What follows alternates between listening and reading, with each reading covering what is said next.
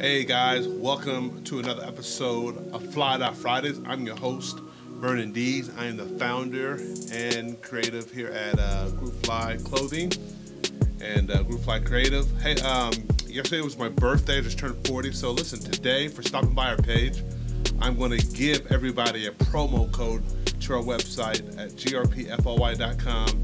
The code is going to be this, GF1214. And so make sure you stop by the site, click like, subscribe to our page, and then go to our merch page and get some discounted merch from me, all right?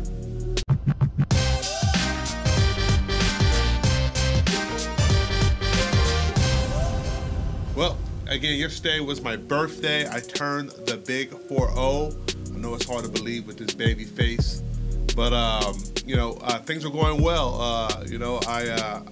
I'm excited about what the future, thankful about the past. But today, what I want to talk about is simply this. I had a question proposed to me. They said, Vernon, talk to me about what it takes to be a self and continual learner. A lot of people know that I'm pretty much self-taught in a lot of different ways.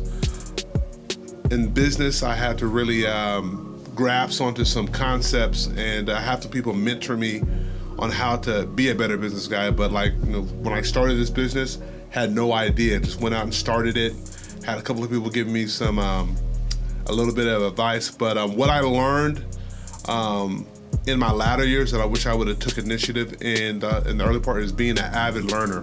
And it's okay not to know what to do. It's okay to have questions, but it's my printer. What's up, man? All right, I'm gonna turn off my phone. Where are we at again, Tori? Avid learner. Yeah. It's so important, at this stage of my life. It's so important that I still be an avid learner. And a lot of you know I'm self-taught in a lot of different areas. But one of the things that I wish I would have gravitated to in my journey as an entrepreneur early on is simply, if I didn't know something, simply being okay asking somebody, not having too much pride. And so right now in my life, I'm constantly asking people. I'm reading books. I'm on the internet. I'm researching on what it takes to get better.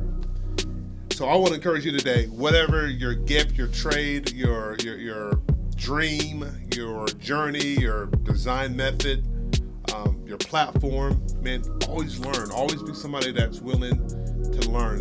You always can learn from somebody. I think scripture even says there's wisdom and wise counsel. It's always good to have a nucleus of people that'll keep it real to you on a personal level, on a spiritual level, but don't be afraid to stop learning. It's okay not to know something. It's not okay to keep on going in ignorance. Learn. And so dig in deep, learn.